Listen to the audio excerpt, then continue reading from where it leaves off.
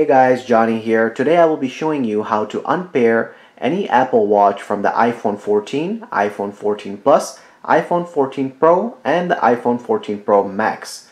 So let's go ahead and get started. I have the Apple Watch right here. Put in the password here real quick. Okay, so we will go ahead and go to the Watch app on the iPhone. From there, we will go ahead and click on All Watches. Then you will go ahead and click on the little eye right here. Then from there, you will simply go ahead and click on Unpair Apple Watch. Unpair Apple Watch again. So now the iPhone is unpairing from the Apple Watch.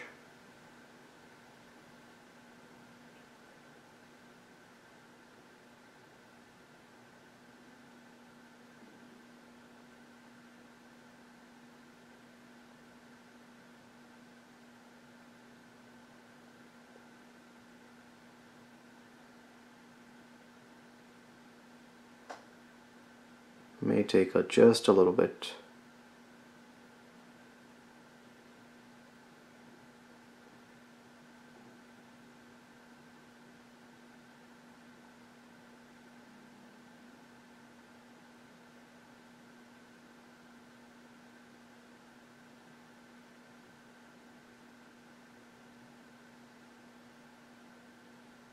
And you'll start to see the Apple Watch reboot as well. Alrighty, so now the Apple Watch has been unpaired from this particular iPhone, and you can go ahead and pair a new Apple Watch to this phone if you would like.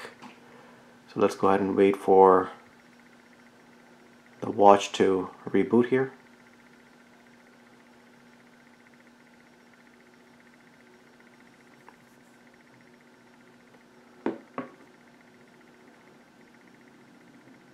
Okay, there you go.